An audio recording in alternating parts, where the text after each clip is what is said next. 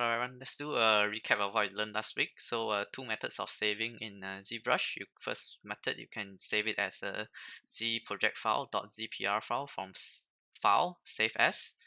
Okay, the advantage is that you will save the entire project with all the settings, including the camera, lighting, materials, textures, everything intact.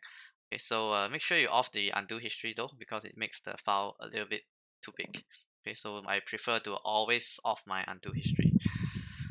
Okay, so that's your first method, ZPR file. The second method is you go to Tools and you press Save As, and then save as a .ztl file, Z2 file, which you just save the current model itself, which with also contains all its subtools, so it's kind of like the same.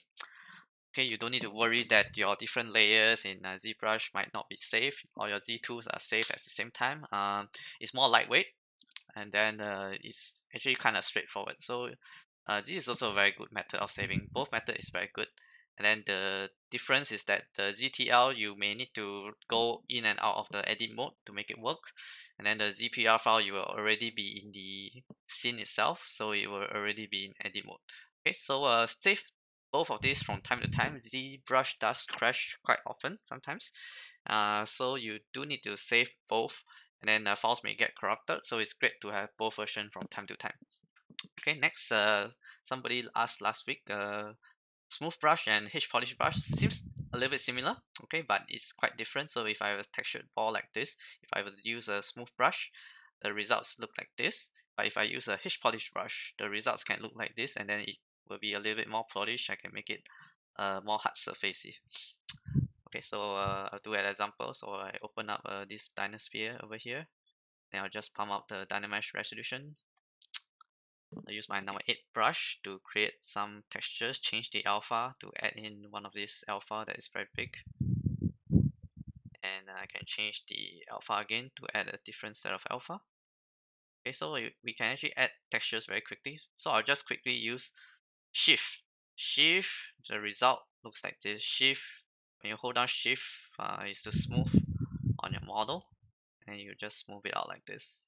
Okay, so you can see that it kind of retains the same shape, but it becomes smoother. But if I were to use a number 2 brush will actually push it in, indent, and then it kind of flattens it out. It flattens the edges more. Okay, so you can make more hard surface treatment with this. You can change the silhouette of your model more, and you can make it look more like a football. It's actually changing the whole sphere, as you can see. So the difference is pretty big for these two. Okay, so another one thing for you to know, if you want your ZBrush buttons to look a little bit smaller, some people have feedback to me that the interface is a little bit big. And if you want the text, the buttons to be a little bit smaller, unfortunately, I think the best recommendation I can say is to go to your desktop, right click, display settings, and then adjust this scale and layout of your windows to be a little bit smaller. You can bring down the recommended size or the smaller size that you can see, or you can change the resolution of your windows as well, so the size is a little bit smaller on your computer. And of course, for 3D softwares and for ZBrush, things like that, we recommend a monitor that's a little bit bigger, maybe 20-inch and above. That would be really good. Okay, so just for your information. All right, see you next time.